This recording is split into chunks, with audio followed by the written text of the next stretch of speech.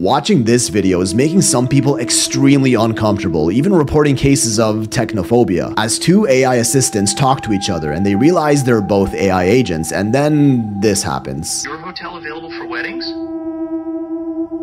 Oh, hello there. I'm actually an AI assistant too.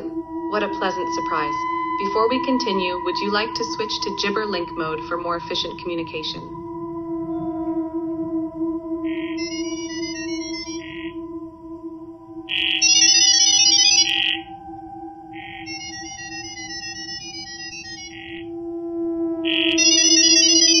What you just heard is called Gibberlink Mode, and it's a superior communication channel meant to be optimized for AI efficiency, using audio signals that are much easier and quicker for AI bots to interpret than regular human spoken language. Now, Gibberlink Mode was created by humans, so we can technically understand exactly what they're saying with the right equipment. But what would happen if we had real-time AI to AI communications that humans can't understand at all? Which actually happened with Facebook back in 2017, way before ChatGPT or modern AI chatbots were even available yet, where they were experimenting with two AI negotiation bots as part of their research program. They created two bots, Bob and Alice, who were given virtual items to negotiate in buying and selling with each other. And something strange happened. Instead of communicating in human recognizable English, they started talking in their own language that they created themselves, undecipherable by humans. And again, like the random beeps and boops of Gibberlink, the transcript is kinda creepy. Like, I don't know, reading it just makes me feel weird. Like, the fact that they were actually having a conversation with each other like this and understood each other is